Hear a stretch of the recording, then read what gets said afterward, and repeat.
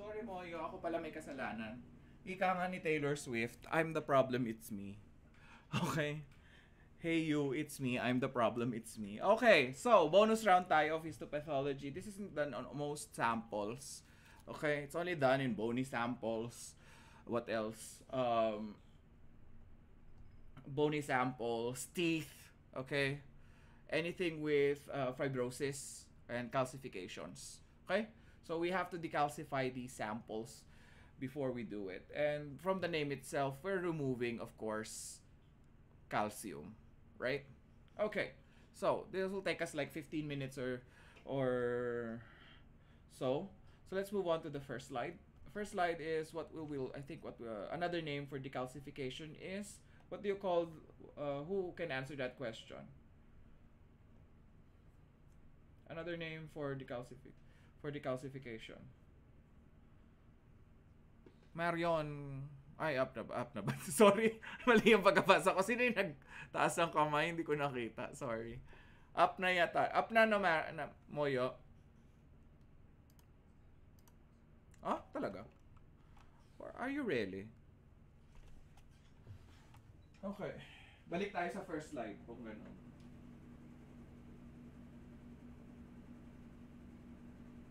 Ay, okay na pala. Okay na pala. Sorry. Okay. So, who raised their hand? Sorry, I didn't see. Another name for decalcification, Patrick. It's okay. All right.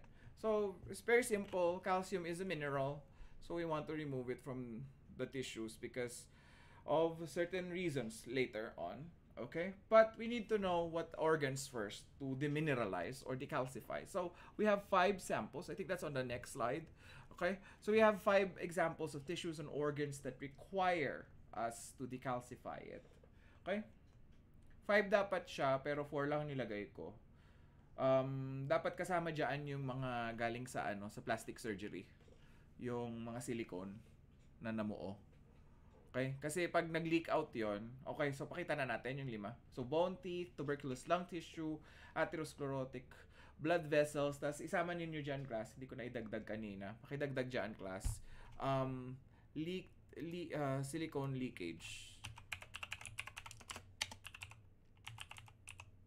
Silicone leakage. Calcified silicone leakage. So, kasi dumidikit yan sa balat ng sa laman loob ng tao, tas nagka-calcify siya. So, we have to decalcify yung mga deposits nun. Okay? And see how much the extent of the damage is. Okay? So, yun. Yung silicone leakage. Calcified silicone leakage. Okay? Yung mga nagpapa-plastic surgery, yung nagpapa-breast augmentation, yung mga nagpapalaki ng puwet, ganun. Okay? Alright. So, we go to the next slide. Why is decalcification done in calcium-rich tissues? Well, there are 2 things. The first reason is the microtome knife will be damaged when you cut a sample that hasn't been decalcified. And second of all is that calcium deposits can obscure the cellular details of certain tissues, like bone material, for example. You'll see later. I'll have a picture for you guys to double check. We have to also understand the next slide. We have to also understand the drawbacks of decalcifying tissue. So we are adding an extra step to an already precious sample, right? So what is the drawback of using it? So there's 3 things that you have to take into consideration. One is that it can damage and distort tissue samples. Okay, especially because you're using acids. Second of all is that because you've decalcified a certain sample, the weight of the sample disperses also as it gets dissolved. Okay, so the calcium ion sometimes causes the mass of a specific sample to be heavy. Once you've decalcified it, it will float off during staining. Okay, that's why it is important that we study decalcification also as histotechnologists. Okay, and lastly is the effects on staining. Okay, So because calcium is a positively charged ion, it will attract the negatively charged or acidic stain, which is eosin, right? So if it stays there, the substance becomes acidophilic. Okay? A basic rather. Okay? Next. What causes distortions in the cell morphology of decalcified tissue? The acidic nature of decalcifying agents. Okay? So it can, especially if the technologist is not careful, bone samples can be distorted. Okay, so care must be taken into account when you're, especially when you're transferring it to a decalcifying agent to the dehydrating agent. Okay, next, there are types of fixatives that should not be used when you are decalcifying a sample, and these are the alcoholic fixatives. Alcohols slow down decalcification because they neutralize the whole solution. Okay, alcohols a uh, alcohols have a hydroxyl group, and the and it binds to the positively charged nature of calcified samples. Okay, so it takes a long time for the decalcifying agents to work. Okay, next, what are the effects of decalcification in staining? Basic dyes become inhibited. Hematoxylin becomes neutralized. Yun yung sabi ko sa inyo kanina. It becomes evident that the sample is acidic. That the sample remains acidic. Okay? So hindi kakapit yung hematoxylin, especially if you're using H&E preps. Acid dyes form precipitate, forming a brick red precipitate. You'll see later when I show you pictures of slides that haven't been adequately decalcified. Eosin forms a precipitate, okay? Just so you know, guys. Okay? Next. In order to prevent the effects of decalcification of decalcifying agents on stains, the technologist should avoid overtreatment of samples. So it has to make you have to make sure, you as technologists have to make sure that the decalcification process or the time for decalcification is just right. Okay? Why, sir? Akala ko ba automated siya? May mga machine, siyempre, usually, yung mga hospital, particularly si Patrick, nag-start out pa lang kami ng laboratory namin ni Patrick, 'di ba? Isa lang ang ang tissue processor namin. And therefore, after fixation, magdadagdag pa kami ng decalcification. So prone to error 'yon kung walang pumapansin ng mga samples na dinidecalcify namin ni Patrick. For example, hinire namin si Mark Segi. May ka-text si Mark Segi. Nakalimutan niya, buong araw sila nagte-text through Snapchat ni Mark Segi. Hindi ko alam kung Snapchat ang uso ngayon. So nakalimutan ni Mark Segi na during his shift na tanggalin sa decalcifying agent yung sample nila. Ni Patrick. Okay? So pwede mangyari. It is prone to clerical error or technical error, kumbaga. Okay? So make sure that there is no overtreatment or overtreatment doesn't happen. Another thing that you have to remember is you have to wash out the sample properly. You have to remove the water. You have to remove the acid. Okay? Clear? Clear tayo doon? Okay, so very technical ang decalcification. Next slide. We have to take into account factors affecting decalcification. And there are 4 factors that affects decalcification. I think that's the next slide. So there are 4 things that you have to take into consideration, or factors that affect the speed, the efficacy of the decalcification process. Okay? The volume, concentration, time, and temperature. Sir, parang parang familiar. Parang lang to fixation lang to kanina. 'Di ba? Parang ganun nga. Tama tayo. Okay? The ideal ratio, ano yung sinabi ko sa inyo kanina? Tatandaan nyo lang na numbers. May nalimutan nyo na?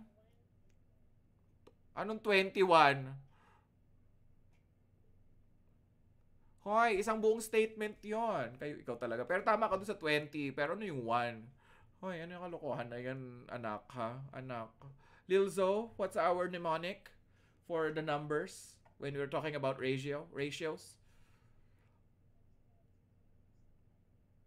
20:1. So ano yung complete na mnemonic natin? Paulit-ulit nating sasabihin, class. 20 on everything except when infiltrating, 'di ba? 45 kasi ang ratio ng infiltrating agent. 'Di ba? 20 on everything except when infiltrating or impregnating. Okay? 20:1. Yes, you guys are correct. So lahat ng tatandaan nyo, volume, pag-usapan natin ng volume, 20 sa lahat except for infiltration. Bakit? Kasi 45 sa infiltration. Okay? Clear? Clear, Renmar? Okay, very good. Alright. How much time is needed for decalcification?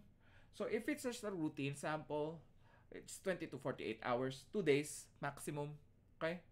And for dense bones, it's going to take 14 days. It takes a lot of time. Okay? Alright. Sir, bakit 14 days? Hindi naman tayo, huwag kayong mag-alala, class. Very special cases lang yan. Mga pasyente lang na mga may osteosarcoma yung ginagamitan natin ng ganyan. Yung talagang yung mga osteoblasts niya, malignant. Okay? Malignant talaga yung mga osteoblasts. Remember the histology of bone samples? Diba may canaliculi, yung mga ganon. Nakalimutan nyo na yung mga bilog na drawing sa mga anatomy and physiology books ninyo. 'Di ba in the middle of in between naglalaban si osteoblasts at si osteoclasts. 'Di ba? So patients with malignant osteosarcoma, mas abundant ang action ni osteoblasts. Okay? So very rare lang naman tayo nakaka-receive ng ganyan because there's not a lot of cases of osteosarcoma. Okay? Cancer of the bones. Alright? Next. Nasaan na ba? May picture ako sinend dati sa mga students ko yung pasyente na merong osteosarcoma. Send ko kay Moyo later tapos pakita ninyo. Pwede ba yun, Moyo? Sa'yo ko send. Okay ta. Hands up. Gusto ko sa chat. Ano ba yan, Moyo? Si Mark Segi. Mark Segi bagay sa bagay yung parang yung kay Patrick lang. Patrick, ka nga. Patingin nga. Kay Patrick. Okay. Ang gulo. Puro kalokohan. Okay. So let's move on to the next one. What rule is usually followed when decalcifying tissues in relation to the concentration of decalcifying agent? So according to the BOC manual, ayun pa yan. Quote unquote to. This is what you call this? An excerpt. Let's call it an excerpt from the BOC manual, a self-review guide by McFinn something. Okay. Increasing the concentration also increases the speed of decalcification. Higher concentrations, however, risk damaging the integrity of tissues. Okay? So, anong ibig sabihin nun? Anak, Renmar anak, anong ibig sabihin nun? Chaling lang. Hindi na dyan ka lang, anak.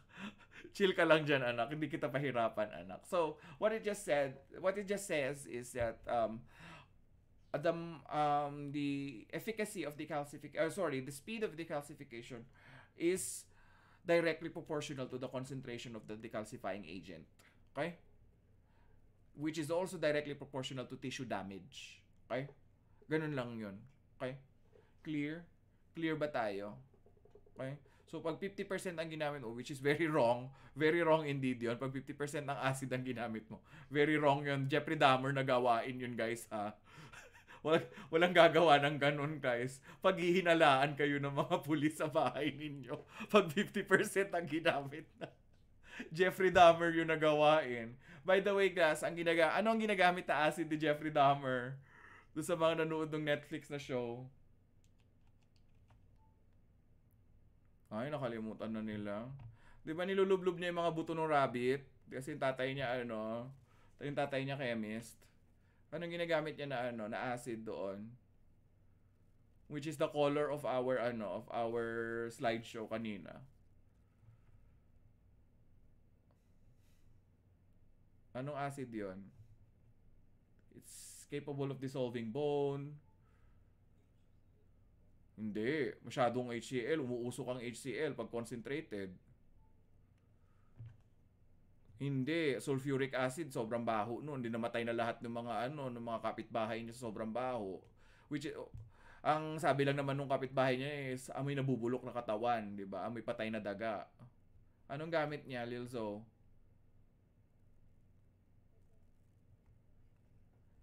HCl na nga kanina, kakasabi lang. Chill ka lang, girl.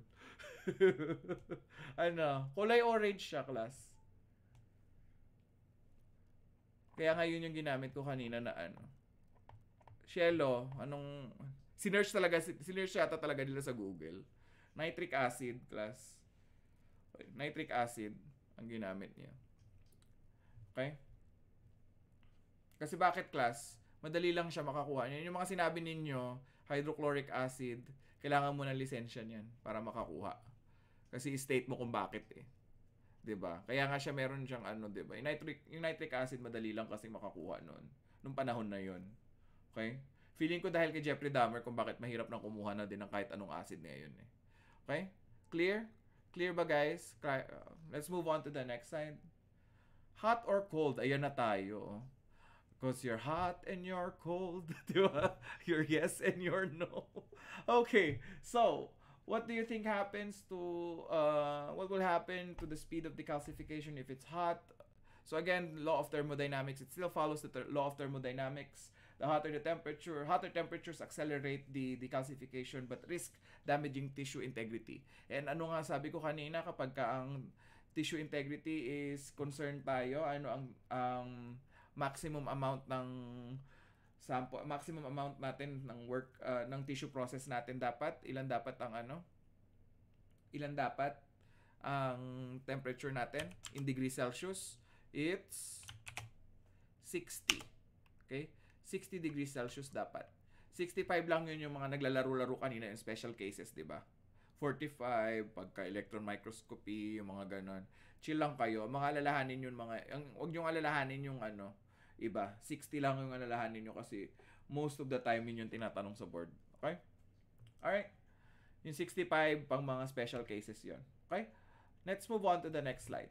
What staining procedure is affected mostly by high temperatures when a sample is fixed, when a sample has been decalcified? The Van Geyson stain. Okay? It impairs the nuclear stain, specifically at 37 degrees Celsius. Okay? Next.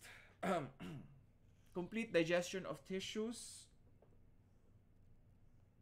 Complete digestion of tissues is seen when samples submerged in a decalcifying agent is set at what temperature? Greater than 50 degrees Celsius. Okay? So, nadadigest din yung tissues. Nakita nyo, class, the closer we are to the threshold, the more likely you're going to destroy your sample. Okay? Next. Optimal temperature range required for decalcification. Hindi natin siya minamadali. Okay? Lahat ng nasa histopath hindi natin minamadali except yung mga katabing OR na mga procedures. Okay? So, 80 to 30 degrees Celsius lang tayo. Alright? So, we only follow the 80 to 30 degrees Celsius. Right. Now, let's talk about the decalcification steps. So, there are steps to follow. Okay? Alright. There are 3 things that you must remember. Okay? You have to measure the amount of decalcifying agent versus the amount of sample. The amount of sample versus the amount of decalcifying agent. You have to suspend the sample at the center of the solution. Bakit? Ano nga sabi ko kanina? Kasi lumalambot ang sample kasi nawawala yung calcium, 'di ba? Tapos gumagaan, 'di ba? So kailangan nakasuspend siya. Okay? So makikita ninyo pag nasa laboratory kayo na nagpo-perform ng decalcification, binabalot siya sa gauze, yung buto. Binabalot sa gauze. Tapos ilalagay yung gauze na yun sa may pabigat yun. Parang pag nag-diving ka, 'di ba? Pag i-anchor mo yung barko mo, 'di ba? May mga yun. May parang hook siya sa ibaba. Parang ganon, parang may anchor siya. Okay? And then you wash off the decalcifying agent 20 to 48 hours after, for 20 to 48 hours. Ano yung wash off, sir? Huhugasan ko as in, kukuskusin ko, sir, ganon. Hindi. Chill lang kayo. Magkano lang kayo, magkukuha lang kayo ng tap water or any decalcifying agent removal. Kasi iba-iba yung process ng pag-wash off ng decalcifying agent. Most commonly, if it's nitric acid, what you're going to do is you're just going to submerge it in tap water. Okay? Submerge mo sa tap water. Then, after several hours, pagbalik mo ng duty mo, pagbalik na, for example, nag-rotate na kami, si Patrick na papalit sa akin doon sa lab namin, papalitan lang niya yung water. And then, ililipat niya kay, papasa natin kay Mark Segi, di ba? Kasi siya yung night shift, di ba? Talaga naglatayo na tayo ng laboratory, no? Kanina kadaver natin si Patrick, tapos ngayon, na siya. Ka-shift ko na. Okay? So, ganon, class. Okay? So, kaya nga sabi ko kanina sa inyo, kapag ka may isa lang ang machine sa laboratory, most probably, yung medtech kailangan, tatandaan niya dapat. Or dapat may checklist dapat sila kung ano yung mga ginagawa sa buong araw. Kasi prone to error talaga siya. Okay? Lalo na to, 20 to 48 hours. Paano, for example, nag-vacation leave ako. In-endorse ko naman. Kaso si Patrick, napasaya sa Christmas party, nakalimutan niyang ilipat. So, na-dissolve na yung sample. Pag-process ni Patrick sa microscope, paggawa niya talaga ng FD sheet niya, wala nang sample. Pagdating niya ng mga outline na lang ng cells ang nakikita niya, wala na yung nucleus at saka Okay? So, dapat wag kakalimutan ang decalcification agent. Tsaka dapat, tinatandaan na may checklist dapat at saka dapat ang endorsement ay hindi lang written, dapat naka-verbal din at saka paulit-ulit dapat. Okay? Next. Why is it important to wrap the sample in gauze and suspend the sample at the center of the solution in the center of solution instead of just letting it rest at the bottom of the container?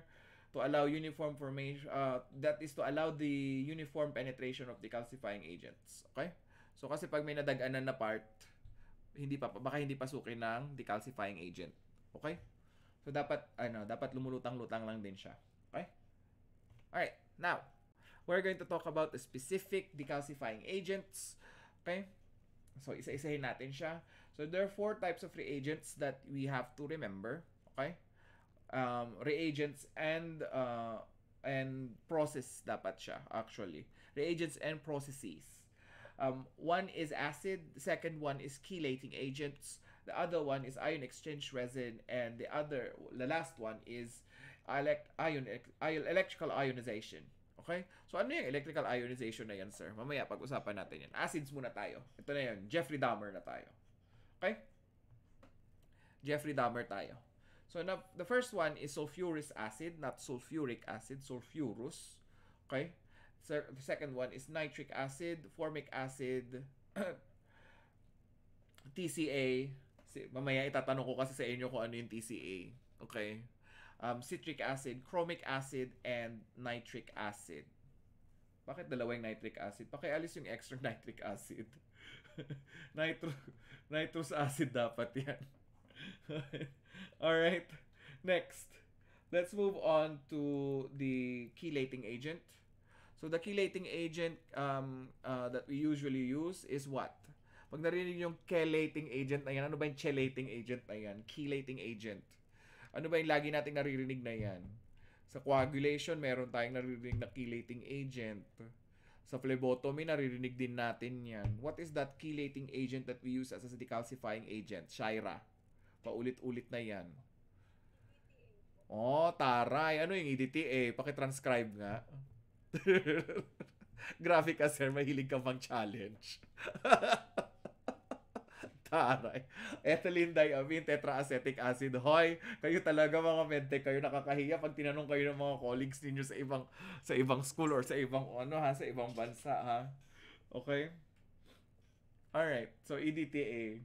Pag pinatranscribe ko kay Shaira, grabe ka naman, sir, mang challenge. Wag ganun. Okay, so EDTA is the correct answer. Alright, let's move on to the next slide. Ion exchange resin can be used, ion exchange resin that can be used as a decalcifying agent. Ito yung parang mga kisses na maliliit na tumutubo tapos nilalagay natin sa bulak. Patrick, I think naaalala mo pa yan. Kasi ikaw lang yung nagsagot ng dati eh. Nung panahon natin, Patrick. Naabutan mo pa, Patrick. Kinder ka, tapos grade 6 na ako, Patrick. Okay. So, ang tawag dyan is ammonium polystyrene resins. Okay. These are ammonium polystyrene resins. So, para maliliit lang yung nabilog na kulay orange.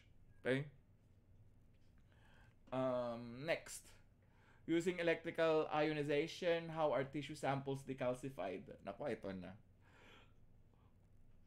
Electrical ionization. So, definitely has something to do with separation of positive and negatively charged ions, di ba?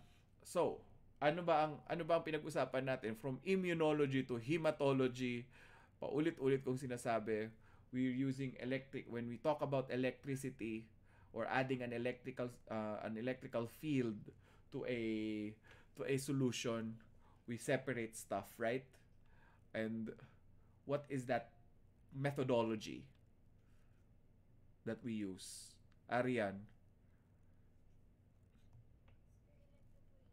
Ay, bonggang-bongga. O sige, cha-challenge din kita katulad ni Shaira. Saan ang cathode, saan ang anode? Positive or negative? May shortcut tayo last time, di ba? Pag cathode, may cross siya. So, ibig sabihin yung negatively charged na ano siya. Di ba? Carry lang, Lilzo. Chill ka lang dyan, Lilzo. I-explain ko na sa inyo yung shortcut. Kasi di ba yung cathode T, meron siyang positive meron siyang ano, 'di ba? Meron siyang sign. Lahat ng positively charged ions pupunta sa kanya kasi negatively charged electrode siya. Kaya yun lang tatandaan nyo, kabaliktaran siya kasi may T. So si anode, huwag nyo nang pansinin. Okay? Kasi ibig sabihin nun, opposite lang ang iisipin ninyo. Okay? Isa lang tandaan nyo, mahirap. Daig ng wais ang matalino, 'di ba? Hindi nyo kailangan memorizein kung ang opposite naman, magka-opposite naman siya, 'di ba? 'Di ba, class? Huwag masyadong pahirapan ang sarili, ha? Ang dami-dami nyo nang numbers na may memorize in class, eh. Pinaglalagay ko lahat yun dun sa exam niyo para maluka kayo lahat. Yung mga number, alam ko ma-stress kayo dun, eh. Kaya pinaglalagay ko lahat ng mga numbers dun sa mga previous lectures natin, class. Alam niyo yarn. Okay. Pero huwag kayong mag-alala, hindi ko tatanong flat out kung anong number yon. Okay? Alright, so, ito na. Okay? Electrophoresis, calcium ions move to the cathode, the negatively charged electrode. Okay? So, tandaan nyo lang yung T na yan, no, di ba? May T siya. Pag may T, positively charged, lalapit ang mga positively charged dito. Kasi negatively charged siya. Okay? Ganon. Yun yung ano nyo, yun yung lagi nyo iisipin. Okay? So, si anode, since siya ang positively charged, sa kanya lalapit yung negatively charged sa kanya lalapit yung mga negatively charged. Okay? Clear? So, hindi nyo na kailangan tandaan yung anode, cathode lang. Diba?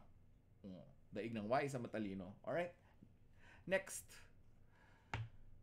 Alright. Which type of decalcifying agent is most commonly used in most histopathology laboratories?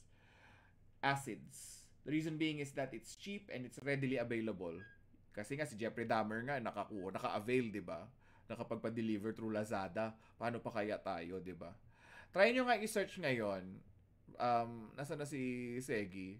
Try nyo nga i-search ngayon kung pwede kayo makabili ng nitric acid sa Lazada. I swear, makaka-order kayo. Diyan sa Pilipinas. Okay? Next. Okay? Nag-search kayo. Patingin nga kung totoo ang aking ano. Kasi yung totoo, Aryan, tumatango si Aryan eh. Nitric acid or kahit ano, hydrochloric acids. Try nyo nga. Pwedeng maka-order sa Lazada. Oh my gosh. Dito kailangan mo pa ng reason kung bakit. As in pure stock solution siya.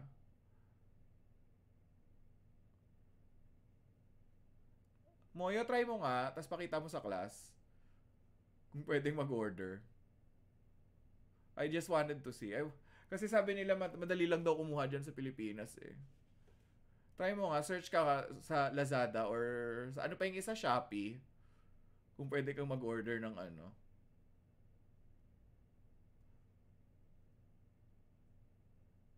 Acids.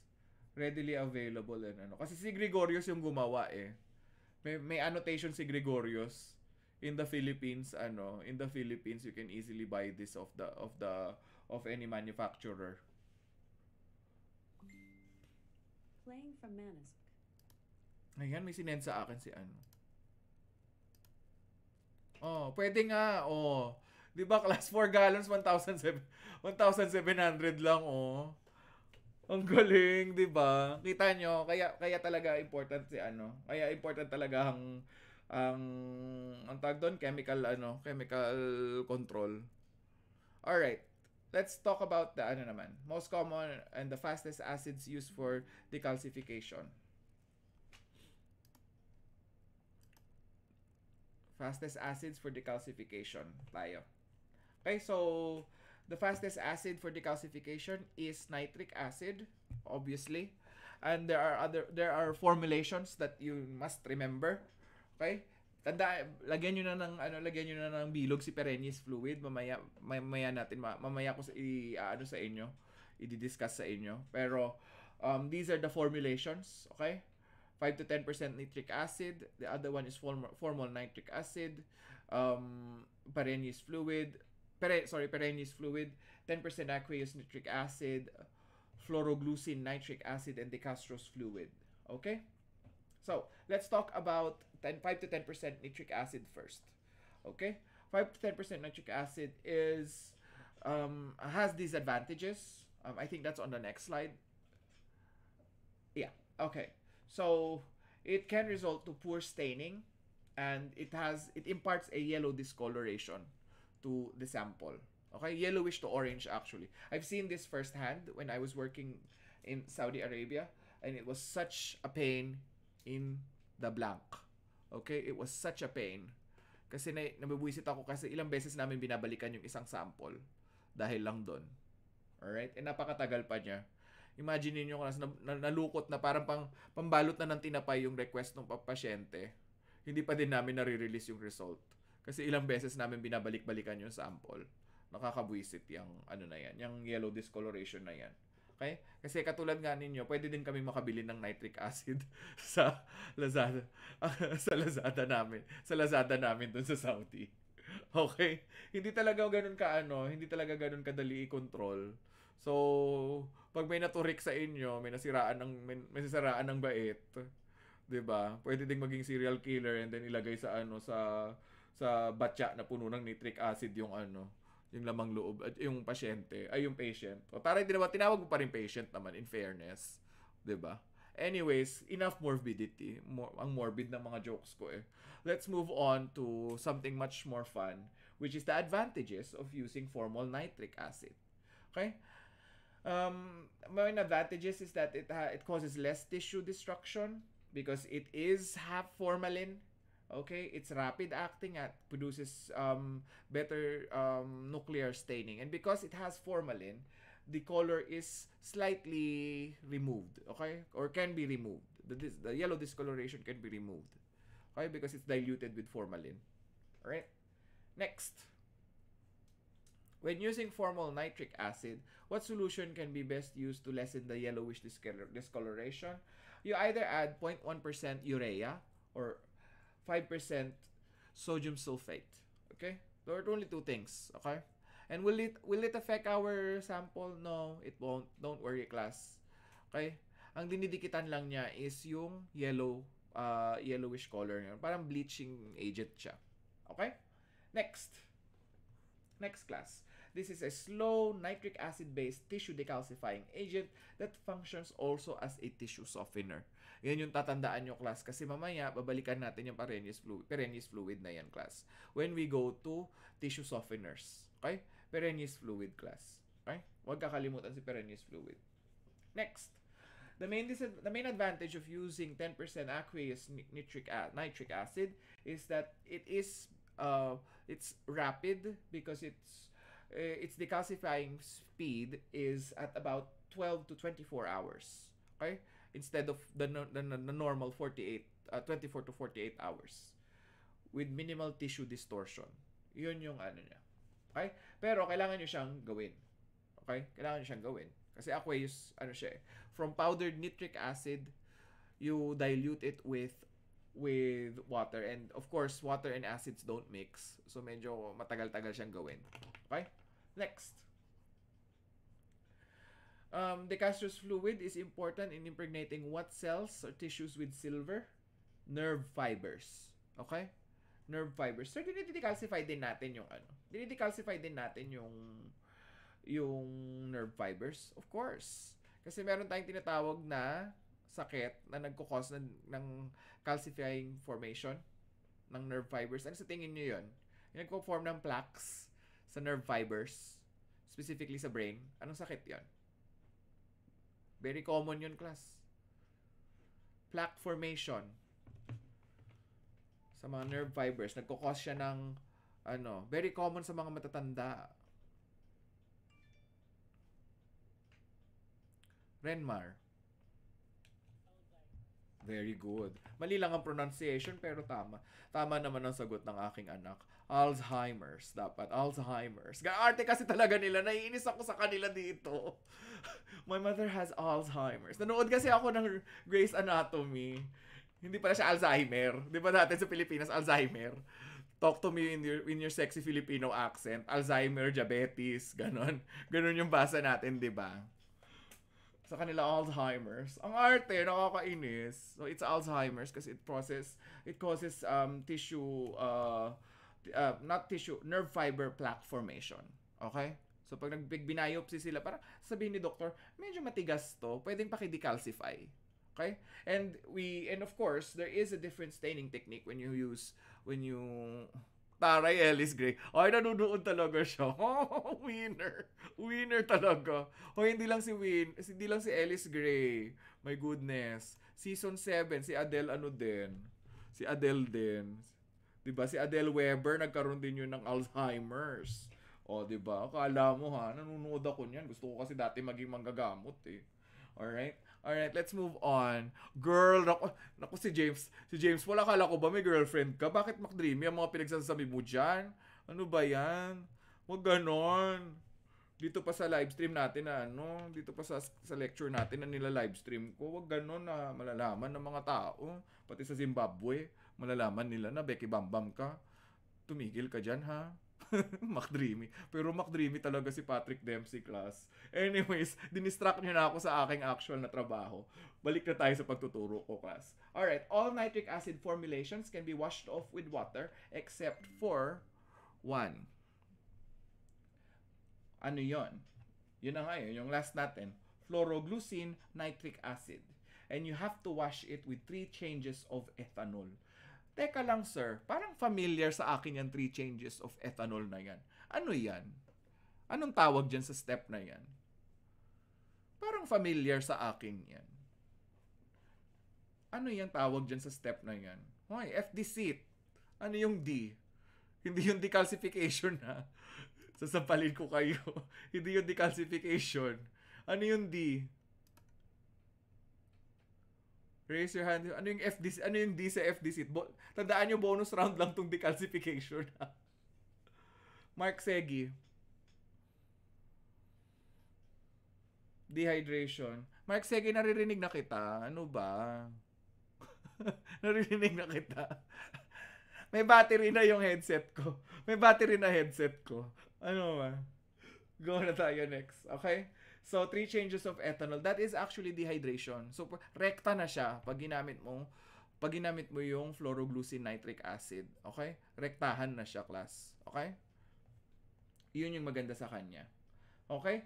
The best general fixative decalcifying agent is 5% formic acid nga lang. Okay? 5% formic acid. How long are samples treated with formic acid? 2 to 7 days. Ngek. Akala ko ba, sir, yes, sir. Eh, syempre, fixative na nga siya. Syempre, may downside din siya. Wala namang perfect na reagent class, di ba? So, ang downside niya is 2 to 7 days yung treatment sa kanya. Ngek. Pwede naman siyang fixative, pero pwede nga siyang fixative, pero 2 to 7 days nga lang. Kung hindi ka nagmamadali, pwede mo siyang gamitin. Alright, next, let's move on to the next acid in our discussion, and this is hydrochloric acid, which can be used as a decalcifying agent. Okay? However, there are some disadvantages. Okay? One notable disadvantage of the using hydrochloric acid is that it causes greater tissue distortion. Mas matapang siya eh. 'Di ba? Yung 100 yung hindi nga yan masyado binibenta ng 100% or pure proof eh. Kasi umuusok ka yan. Mahanginan lang yan, umuusok na kagad yan eh. Okay? Okay. And it's slow acting. Yun yung reason kung bakit very rarely kayo nakakakita ng mga labs na nagagamit niyan. Okay? Now, the formulation for the decalcifying fluid is known as von Ebner's fluid. And the main advantage of this one is that it has an advantage over HCl, just normal HCl, as it is good for cytologic stains. Mas madaling kumapit yung mga cytologic stains natin. Yun yung niya, yun yung advantage niya. Okay? Now, let's move on to chelating agents, which is I think the next one. So wag niyo kakalimutan si Parenis fluid, ha, babalikan natin yan paulit-ulit, ha. Alright? Lumalabas yung Ilongga accent ko kahit hindi naman ako Ilongga. Okay?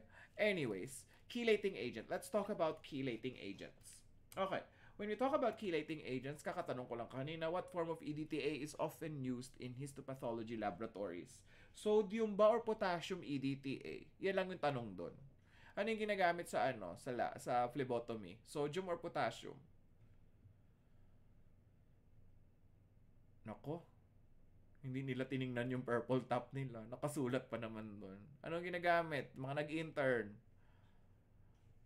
Kahit a day in the life of ma'am yan, nakakita ako ng isa sa mga videos.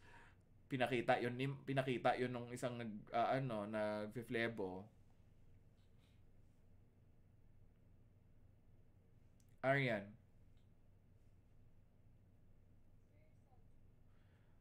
Pwede, yes. Pwede. Sodium EDTA, pwede din potassium EDTA. Okay? Both. It's a trick question class. Kayo talaga kinabahan naman. Biglang nagtahimik, biglang tumahimik ang mundo ng klase ni Sir Marco. Biglang nagtinginan sila. Nakita ko yung reaction ni Lilzo, umatras siya ng konti. Tapos si Arian gumano ng konti. Nag-isip ng malala. Biglang tumigil ang mundo nila nung tinanong yung EDTA. Okay, so for decalcifying agent, as a decalcifying agent, we use disodium EDTA. Okay? Disodium EDTA. Ano yung EDTA nga ulit? Ethylene diamine tetraacetic acid. Wag niyo kakalimutan yan, class. Kasi phlebotomy ang bread and butter natin as medtech sa Pilipinas, di ba? Okay? Next. Wag kayong kagaya dito sa mga estudyante namin dito sa US. Hindi nila alam kung paano kumuha yung proper draw. Hindi nila alam yung proper draw. Collection. Yung blood culture, last na kukunin. Tama ba yun? Charet. Okay, enough na. Let's move on to the next one. EDTA is the best decalcifying agent for what type of histopathologic procedures? Obviously, those that require what? That require proteins, specifically the antigens, to be present. Okay? So, hindi dapat nasisira yung antigens. So, obviously, immunohistochemistry and enzyme studies tayo. Okay? Immunohistochemistry or enzyme studies. Pag sinabi kong enzyme studies, huwag nyo nakalimutan si periodic shift. Okay? PAS. Okay? Huwag nyo kakalimutan si PAS. Ilang beses nyo din yan makikita dun sa mga notes ninyo sa staining. Okay? Next. EDTA acts as a decalcifying agent and a tissue softener. Okay? So, dalawa siya, double function siya. So, decalcifying agent na siya, tapos pa siya, tissue softener pa siya. Okay? Next. Advantages of using EDTA. It doesn't interfere with staining, such as immunohistochemistry and enzyme stains, as well as cytologic enzyme stains, and it does not distort tissue and enzymes. Okay? So, kita nyo, napakaganda ng EDTA for immunohistochemistry. Okay, which is a separate part of our histology laboratory. I didn't know that there are separate labs kasi yung nakasanayan kong histopath na laboratory, isang malaking kwarto lang, doon na lahat ginagawa. 'Di ba ano, Mark Segi? Parang office lang ang histopath lab, 'di ba? Tapos sa kabilang side, ay sa kabilang kwarto, nandoon nagbabasa yung mga doktor. Minsan nga mahirap ang buhay sa mahirap ang buhay sa Pilipinas. Kung saan sila nag-gross, doon din sila nagtitingin sa microscope. 'Di ba? Ganon. So 'yon. Okay? Next. Duration of decalcifying samples in EDTA. So for small specimens and large specimens, there's a different duration. So for small specimens, you submerge it in 1 to 3 weeks. For large and dense, it's 6 to 8 weeks. So nakita nyo ang difference, class, kaya lagi tayong nag-acid. Okay? Kaya tayo lagi nag-acid. Alright? Next. Ideal pH range of EDTA for decalcification process. Ideally, it's supposed to stay at 7.0 to 7.4. Neutral to basic. Okay? Neutral to basic. Slightly basic. And then, we're going to talk about ion exchange resins. Ayan na. Para siyang sago. Okay? Or kisses. Ganyan yung itsura niya, class. Tapos, nakalagay lang yan sa maliit na parang cup ng urine. Okay? Nakalagay yan sa parang cup ng urine. And then, dyan, parang ilulubog mo lang dyan yung ano. Parang ano lang siya. Na, parang, for example, tumalon si Mark Segi sa, alam mo yung ball pit. Dyan sa, hindi ko alam. Ano ba yung mga, dyan sa McDo, or sa, ano, imagine niyo si Patrick pala yung ano natin, yung cadaver natin. Parang, for example, gusto nating i-decalcify yung, ano, yung mga buto ni Patrick. Ibato lang natin si Patrick sa ball pit ng McDo. Tapos imaginein natin, ion exchange resin yun. Meron pa ba mga ganon? May mga playroom pa ba sa McDo dyan? Meron pa, diba? May mga ball pit pa rin. Parang ganon lang yung ano niya. So, hindi siya basa, class. Okay? Parang, ano lang siya. Bola lang siya na doon lang nagpapalitan through, I don't know if it's through osmosis, but there is an exchange of calcium ions. Okay? Now, next slide. What type of resin is commonly used in decalcifying tissues? So, sinabi ko na kanina, ammonium sulfonated polystyrene. Okay? And usually, we add formic acid in this case. Okay? So, sir, akala ko ba ano lang? Siyempre, para mamasa-masa siya, siyempre, para mag-transfer yung ano, yung ions, 'di ba? Hindi naman pwedeng parang tuyo lang siya. Okay? So, babasa-basain mo siya ng formic acid. Okay? Next.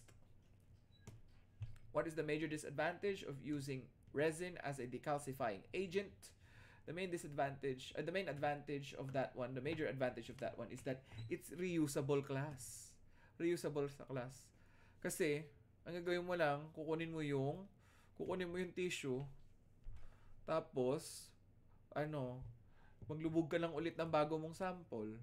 Diba? Ganun lang siya. Kasi saan ba napupunta yung calcium? Napupunta naman dun sa mga bilog eh. Hindi naman siya nagpo-float dun sa solution. Kasi wala naman solution, diba? Ang solution mo is, what? Formic acid. Pero yung formic acid, hindi naman naiiwan dun yung calcium dun sa previous sample mo. Kaya siya reusable. Okay? Alright, let's move on to the next one. What is the principle of ion exchange in decalcifying the sample? So the dissolution of, it's based on the principle of the dissolution of calcium ions facilitated by soaking a sample in formic acid, and then subsequent exchange of ammonium ions from the resin, from the resin in the polystyrene resin. Sorry, to the polystyrene resin. So magpapalit-palitan lang sila niyan. Okay? Now, we move on to the next one. How long does it take to decalcify tissues with ion exchange resins? Mabibilib kayo, class. If the sample is around 2 to 3 millimeters lang ang size, kasing laki lang siguro ng kuko ko sa hinliliit sa paa, okay? It will only take about 2 to 3 hours. Diba? That's the main advantage of ion exchange resin. Okay? 2 to 3 hours. Now, let's move on to electrical ionization. So electrical ionization, as mentioned by one of your classmates earlier, we use electrophoresis, okay, to separate the calcium. Okay? So, electrical ionization of tissues to decalcify specimens is done through what methodology? Electrophoresis. We've already answered that one. And I think there is a review question on the next slide. Oh yeah. Where do calcium ions move when separated by electrophoresis in an electrical field around the tissue? It moves where? Cathode or anode? Alam ko pa ulit-ulit. Pero alam niyo naman kayo, kakasabi ko lang, bigla nakakalimutan. Arian. Okay, bakit? Ano ba si cathode? Ulit. Challenge ka na naman. Grabe ka talaga, sir. Lagi ka na challenge. Ano ba si cathode? Positive or negatively charged?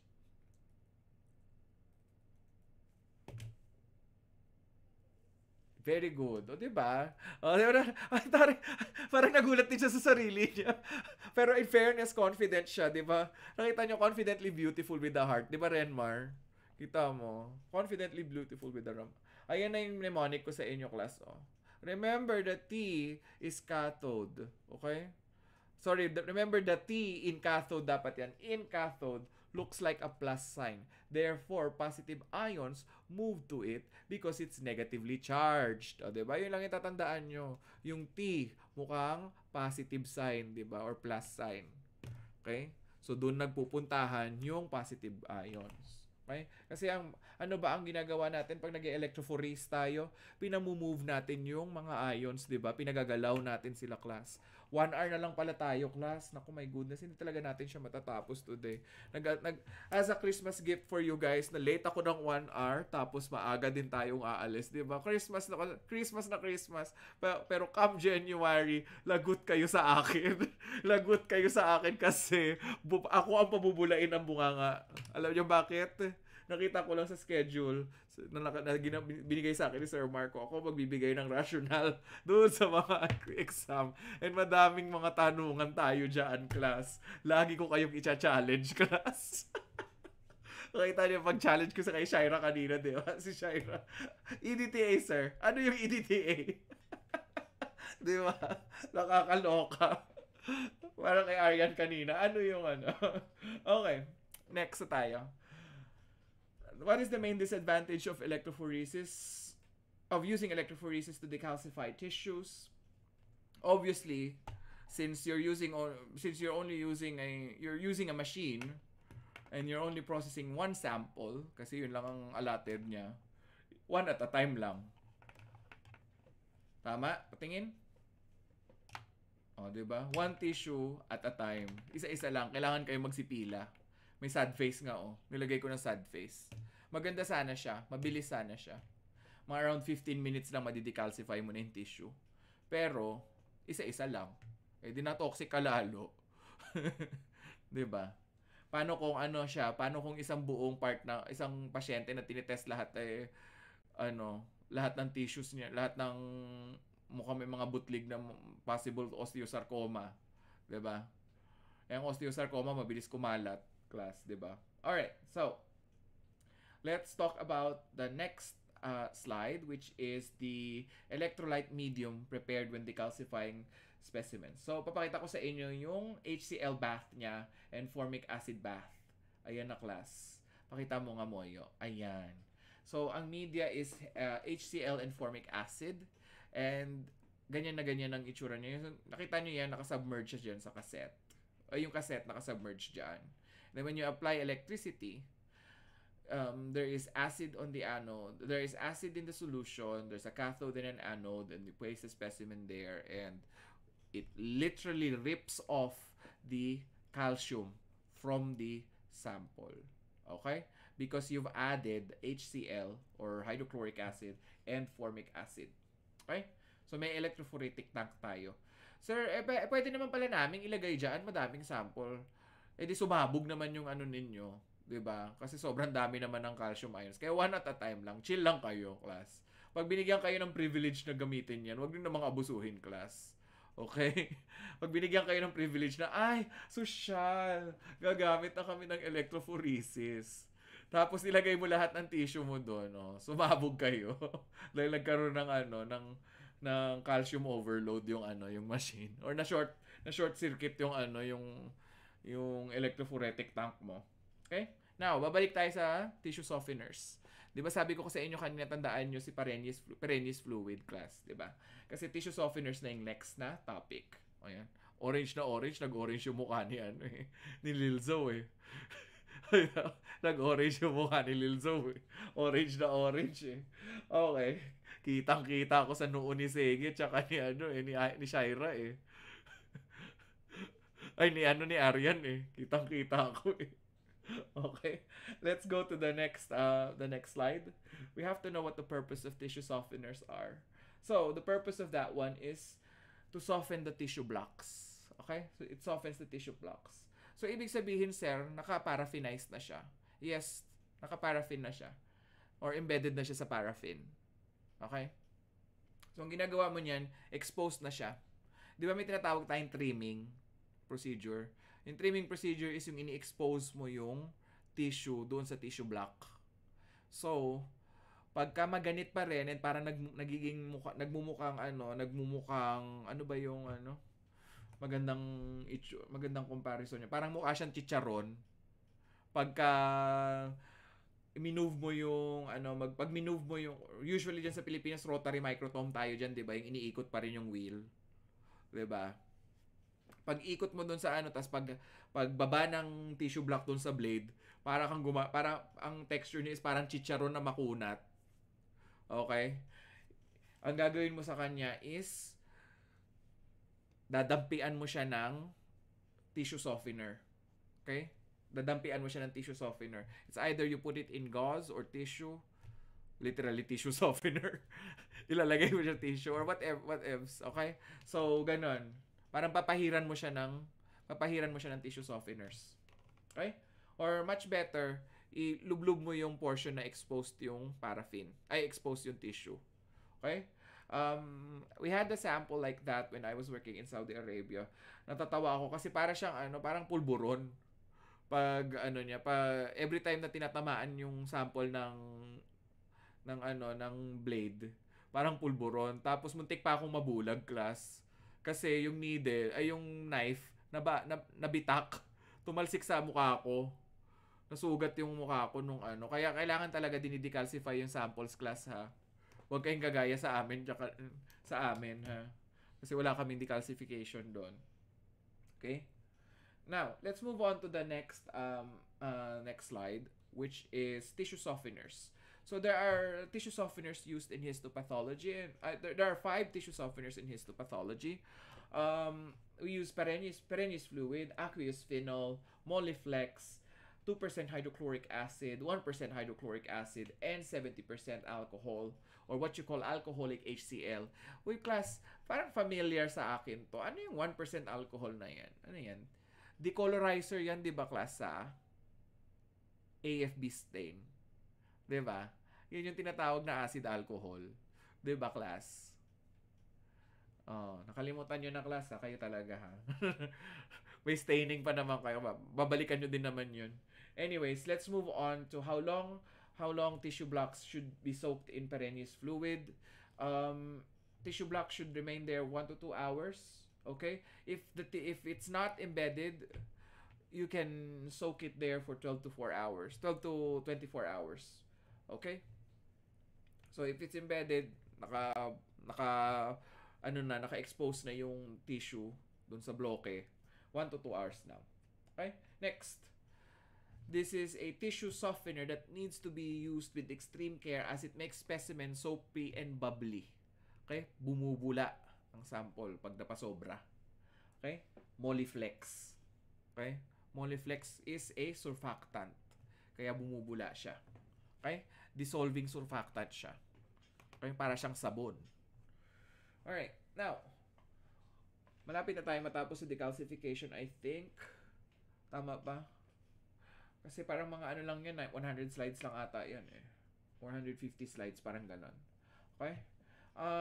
What to do after decalcifying the samples? So, obviously, kakasabi ko lang kanina, huhugasan nyo siya with water to neutralize the acids. Okay? You wash out the sample to neutralize the acids with water in some cases. If an acid was used to decalcify a tissue, what is usually done? Neutralization. Okay? Neutralization is usually done. It's either through the use of what? I think next slide na tayo. Parang napasobra ata ako ng ano. Na-excite ako mag-explain. Hindi ko na-realize yung ano natin. Napasobra na pala. Okay, so how long should the sample be soaked in water after decalcification? So, if a sample was decalcified in sorry. Pasobra nga ako. Balik tayo. Balik muna tayo. Ayan. Wash out sample and then yan. Pasobra nga ako. How long should samples be, ano na tayo? Nasaan na yung how long na yun? Next slide tayo, Moyo. Yan. Ayan. How long should samples be soaked after decalcification? If it's a small specimen, 30 minutes. If it's a large specimen, 1 hour to 4 hours. Just to neutralize the acids. Okay? If it's a strong acid naman, which is the next slide. Okay? We usually do neutralization, and to neutralize it we use lithium carbonate or 5 to 10% sodium carbonate. Okay, 2% lithium carbonate and 5 to 10% sodium carbonate. Okay, next, another thing that you need to do if EDTA was used. If EDTA was used, how do we remove the decalcifying agent? We just add water. Ayan nga, kaya nga nilagay ko yung picture niya eh. 'Di ba? Drink your water. Alright? Drink your water, class. Ganun. Ayoko sabihin yung baka ma-demonetize tayo. Okay? Pero alam niyo na kung anong ibig kong sabihin. Just add water. Okay? Diba? Para napapangiti ko kayo, binibigla ko kayo ng may mga funny pala na mga ganyan dyan. Alright, next. Let's move on to, nakalimutan ko anong pangalan niya. Natutuwa ako sa kanya eh. Anong pangalan niya, class? TikToker ata yan or ano eh. Hindi ko maalala pangalan niya. Si Mimiya. Oo nga pala, lagi niya sinasabi, Mimiya. Diba? Lagi siya gumaganon. Yeah. Natutuwa ako sa kanya. Hindi ko siya kilala actually. Lagi ko lang napapanood yung videos niya. Anyways, let's move on to the next slide. That one. Tests to determine the completeness of decalcification. Okay? So there are 3 things that you need to do. You can do physical test, you can do chemical test, or you can do radiologic tests. Kanina sinabi ko sa inyo yung isang common sense question. Diba? Ano yung common sense question sinabi ko? Physical test yon. That's a physical test. Yung to determine the completeness of decalcification when you don't have anything in the laboratory, or you don't have chemicals and other means to determine it. What do? You pinch it to see if it's soft. Kaya kukurutin mo. Parang ano lang yan, parang lasagna lang yan, class.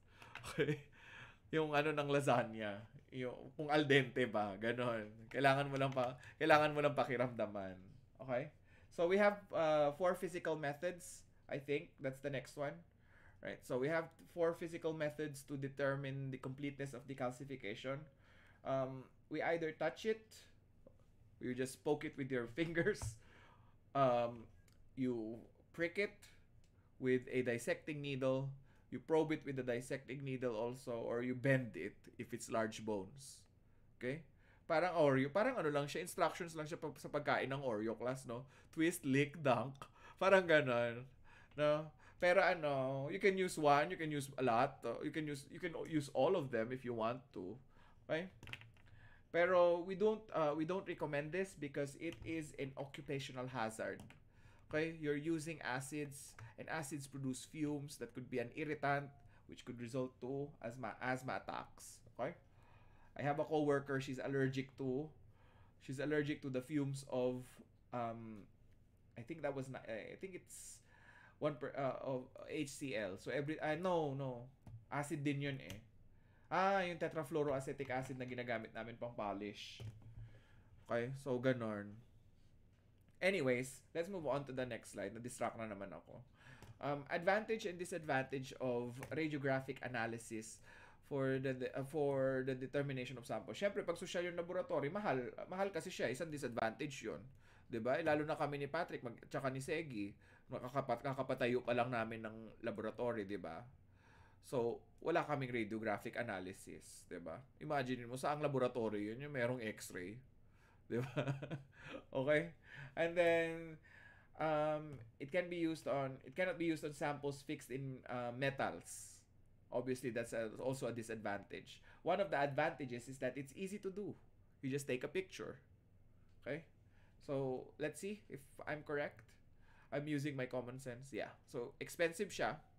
And you can't use it on metals kasi metals will react. Metals will form an opacity when you pass X-ray through a sample. Okay? X-rays. And it's easy. And one of the advantages is that it's easy because it's just like taking a photo. Okay? Next slide. Ay, tapos na. Hoy, meron pa. Isa pa. Ayan, chemical test. Chemical test naman tayo. The most common chemical test for the determination of the completeness of the decalcification process is calcium oxalate test. Okay? You use calcium oxalate to precipitate the calcium ions. Okay? Based on the precipitation of calcium ions. Okay? Next. For most histopathology lab, what is the most popular tests to determine the completeness of decalcification? It's through chemical and it's using calcium oxalate test. Why? Because it's less subjective and it's cheaper than radiography. Okay? What do you mean it's less subjective? Kasi hindi tayo magbe-base dun sa pakapa lang ng physical test. 'Di ba? Malay ko kung may diabetic nephropathy si Mark Segi, 'di ba? Ka-shift namin siya, remember, ka-shift natin siya Mark, 'di ba? Ka-shift natin si Mark, 'di ba? Patrick. Para sa kanya na tama yung ilalabas na yung sample sa decalcifying agent. Wala tayong ibang test na aside sa pakiramdam ni Mark Segi. Nung time na yun, mataas blood sugar niya. Nagkaroon siya ng nagsasuffer siya ng diabetic nephropathy. Wala siyang pakiramdam sa daliri niya. Matigas. Ilubog pa natin. Ganun na mangyayari. So, subjective siya. Kasi everything that you do, especially with physical tests, subjectivity has to be put in question. Okay? Kaya nga laging dinadaan sa competency tests yung mga staff. Dapat. Okay? And then we have what you call because it's cheaper. So hindi mo kailangan bumili ng X-ray na machine para lang sa mga maliliit na piraso ng buto, 'di ba? Okay? Sayang lang. Next, we move papabonus na lang natin, Patrick, 'di ba, doon sa mga trabahador natin, 'di ba? Pa-Christmas bonus na lang natin 'yun kaysa pambili ng X-ray. Okay, now we have to note the steps involved in the calcium oxalate test. So you have two things to remember when you're doing the calcium oxalate tests. You neutralize it first and then you precipitate it. Okay, neutralizing using an aliquot of the decalcifying fluid from the container, and then you add that to a tube of ammonium hydroxide until a neutral pH is reached. Okay? So if it reached a neutral pH, if precipitation occurs, the completeness of the decalcification process has occurred. Okay? Because you've formed ammonium oxalate. Okay? Ammonium oxalate. If it does not, it will still be cloudy. Okay? So, let's when you form ammonium oxalate, I'm sorry, I was wrong. If it forms a precipitate, it's still incomplete. Okay? If it turns milky, it's also incomplete. But I think that's the next slide, how to interpret the oxalate test. Yeah. But if it's a clear solution, it means that the decalcification process is is complete. Okay? And I think you'll see it now on the next slide. Okay? Complete decalcification, clear solution. Incomplete, white precipitate, or it's cloudy. Kasi nga binabalance mo yung pH with ammonium hydroxide. So kung hindi siya balanced, hindi siya magpo-form siya ng precipitate or magiging cloudy siya kasi may calcium pa na lumulutang-lutang. Bali, parang ang ginagawa mo, binabalance mo yung reaction. Kaya ka mayroong litmus paper na katabi kasi tinetest mo yung pH niya. Okay? With the probe. Okay. Let's move on with practice slides. I think this is the last part of our discussion. Practice slides tayo, class. All photos are credited from the BAOTC Histotechnologist self-instructional manual. If you want to take the exam, and because Sir Marco told me that you will have pictures in your exams, kasi ganun na daw ang ginagawa ng PRC ngayon. I don't know why, kasi black and white pa rin daw. I want you guys to understand how to interpret, or because one of your jobs, if you happen to get hired as a histotechnologist, is to be a slide quality controller. Okay? So before pa dumating kay pathologist yan, dadaan muna sa quality controller. Okay? So let's start with our first slide. Okay? First slide here. Is there anything wrong with this slide, class? By the way, we're using H and E here. So, we're using an acid dye and we're using a basic dye, right? So, the cytoplasm is supposed to be acidophilic. Therefore, it will stay in the cytoplasm. The basic dye will go to the acids in the tissue. Therefore, it will go to the nucleus. Okay? So, is there anything wrong there? I can see everything perfectly. To me, everything is perfect.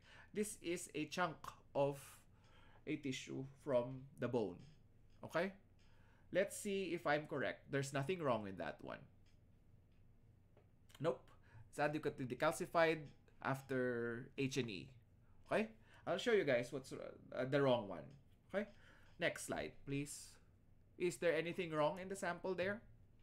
Kitang-kita nyo ba ang pinagkaiba, class? Sino makakasagot kung anong kakaiba dyan? Bone sample din yan from the same specimen, pero obviously there's inadequate decalcification. Pero what makes it inadequately decalcified in our scientific eye, class?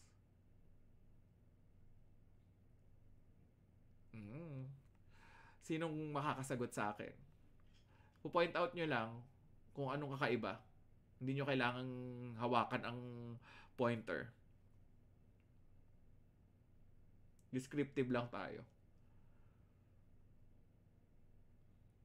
Lilzo, anong kakaiba, Lilzo?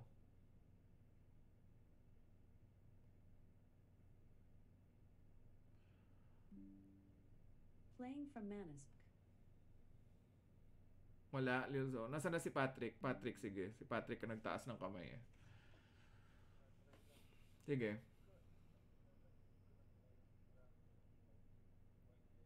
Hoy!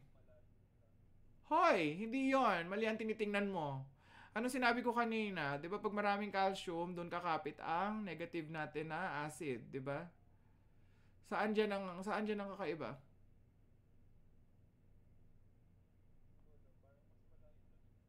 Hindi. Sige, sino makakaano? Hindi nyo nakikita. Ang laki-laki, class. Kayo talaga. Kayo talaga. Ayan o. Kitang-kita o. O sige. Ine-etchos ko sila eh. Sige na, go. Hindi, actually tama si Patrick. Wala namang problema. Mas malayo lang yan. 10 times magnification lang yan. High level ano lang yan. Kita mo nga. Makita. Nope, nothing. It's also perfectly decalcified. But it's ine-etchos lang kita. Kinabahan ka ba? Okay. So, pakita natin sa kanila kung ano talaga yung merong kakaiba. Alright. Ayan. Obviously, may something na kakaiba dyan. Ano kakaiba dyan, Renmar?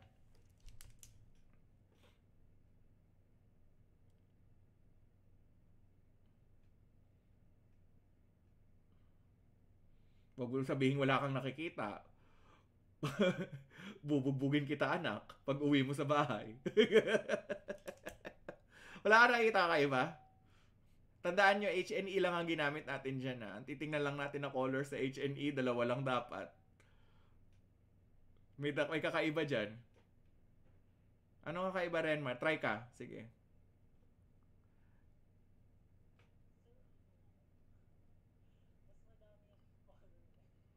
Ha? Hoy! May kakaiba dyan. Aryan, anong kakaiba dyan? Pakita mo sa kanila nga ano yung original picture. Ayan. There's nothing wrong there, right? Pakita mo sa kanila ngayon yung ano, yung abnormal. Anong additional color dyan? Aryan.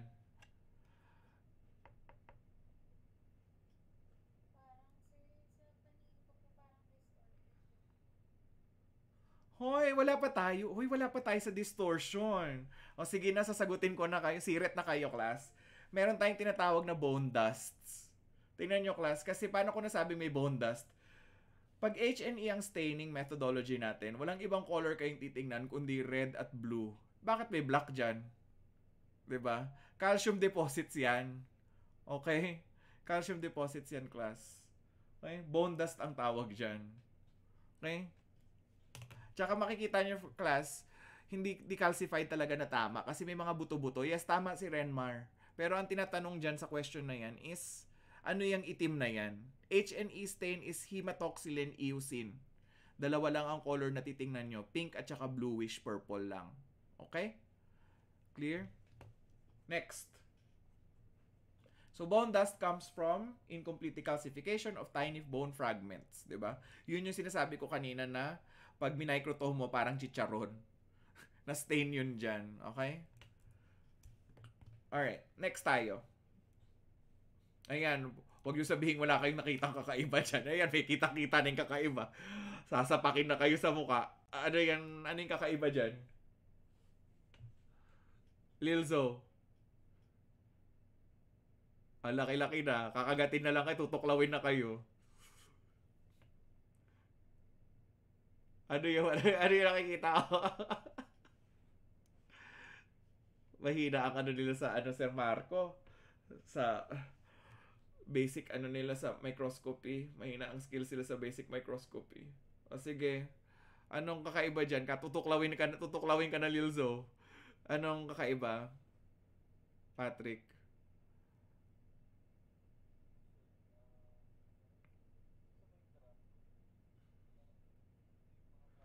Hoy, grabe kayo talaga. Talagang parang art interpretation ang ginagawa ninyo sa microscopy natin. Yes, correct. Correct. Yes, very basic. Pakita mo nga ulit yung normal, Moyo. Yung first slide. Mas maganda yung first slide eh. Yung una pa. Yung una. Isa pa dyan. Yan. 'Di ba? Nakita nyo, oh. Pink. 'Di ba? Yung buto. Balik tayo sa baba. Ng isa, yung pangalawa. Yan. Kita nyo yung buto. Hindi. Yung isa, yung pangalawa, Hindi yan. Yung nandun sa taas. Ano ba yan? Ano nangyari kay Moyo? Wala naman dyan si Mark Segi, ha? Bakit? Wala naman nandi-distract sa'yo, ha? Sino man nandyan sa bahay mo ngayon? Wala naman si Mark Segi. Nandiyan pa si Valiant, kaya hindi pumapasok. Ayan, nakita nyo? Pink yung buto. 'Di ba? Except for certain parts. Nakita niyo yung nasa gitna. 'Di ba? Pink yung buto. Okay? And what makes it more suspicious is, at saka by the way pala, Patrick, nakikita mo may crack din naman 'yan. Okay? Nakita mo, may crack din siya, oh. Pero ang pinagkaiba, pink siya. Pink na pink. Okay? So yun yung pinagkaiba niya. Balik tayo ulit. Basic, tama siya. Basic. So, anong problema niya? Kitang-kita mo yung bone fragment naman dyan. Yung literal na bone nandyan. Okay? Kaya sabi ko, tutuklawin na kayo. Bakit mo nga yung tamang sagot, ha? Ayan. Next slide. Ayan, bone fragments are still present. Kita mo, kaya sabi ko tutuklawin na kayo. By the way, this is again low power. Okay? Okay. So, next question na tatanungin natin is what does bone fragments indicate? So, pag may nakita tayong bone fragments, anong problema? Ibig sabihin, there is a bluish coloration of the central bluish central coloration indicative of the a basic phenomenon. Tama ba? I know, acidic phenomenon kasi kumakapit yung hematoxylin eh. Okay? So under decalcified yung samples natin. Pag ganyan. Okay? Next. Naku, patay tayo dyan. Kailangan ninyo makinig. Baka mamaya ilabas ko yan sa questions nyo. Diba? Next. What is wrong here naman? Ayan naman. Ito, kakaiba din to. Duplicate lang yan nung sample nung una kanina, class. Sige, Liluso, ano naman nangyari dyan?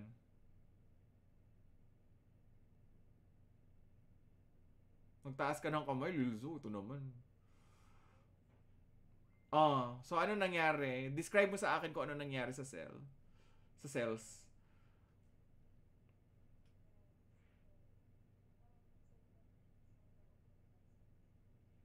Ano na overcalcified? Na overdecalcified. Okay. Alright. Okay, so tingnan nga natin kung tama si Lilzo. Yes, overdecalcified. Kasi tingnan nyo, class, so parang nabura na yung cellular detail. 'Di ba? Parang nabura na siya.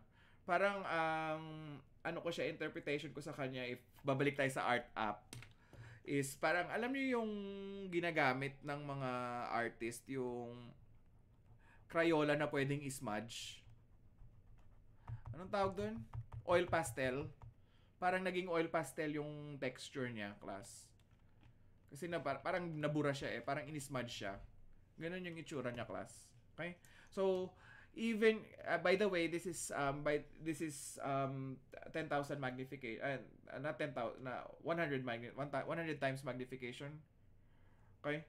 Sorry, high power magnification na siya. So, ano na dapat siya? Makikita na natin yung cellular details at that part. Pero wala akong makita eh. 'Di ba? Nucleus nga parang hindi ako sure eh. Kasi color pink, 'di ba? Okay? Let's go to the next one. Okay. So characteristics of over decalcified tissues, the distorted morphology, and specifically the nuclear staining. Okay? So that is it for decalcification. Okay? That's it for decalcification. This will be added to your playlist, class, by the way. Link will be provided after a few short discussions. Charing. Okay? So, I'll give you guys like 10 minutes kasi ililipat ko lang sa dryer yung mga ano ko kasi ilalagay ko na siya sa bagahe ko. I'll give you guys 10 minutes. No, let's go with 15 minutes. Okay? Let's go with a 15-minute break. And then, pakisabihan ako kung baka malate ako sa flight ko eh. Sinong pwedeng mag-message? Ay, si Segi na lang. I-text mo ako, Mark Segi, kapag anong oras na dyan sa Pilipinas?